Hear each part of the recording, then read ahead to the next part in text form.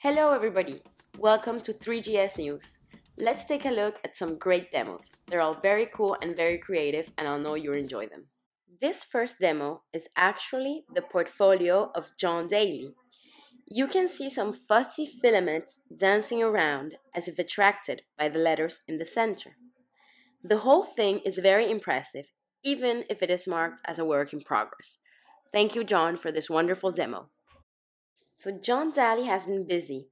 Here is another cool demo created by him. There is just something extremely fun about destroying web pages. You choose the website you want and boom!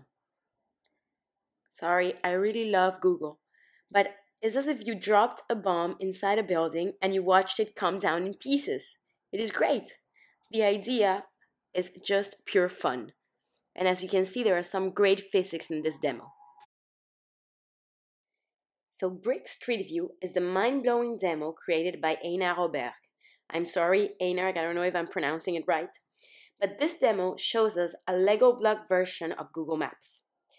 He did another one of the same kind using Urban Jungle instead of Lego.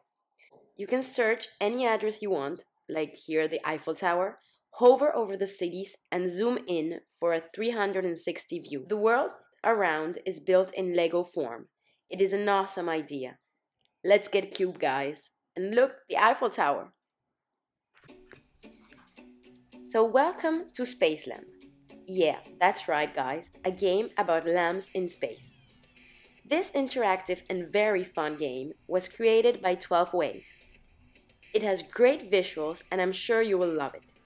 Come on, guys. Look at that. You are actually a lamp flying in outer space, surfing through asteroids. It's great. DB5 Interactive is a nicely done demo by Simon Reeves using three.js. For all car lovers out there, you are just gonna love this one. You can check out a vintage automobile and interact with it in real time. You can see a very good use of shaders to create glossy and shiny effects. I just love it. And it's a classy style.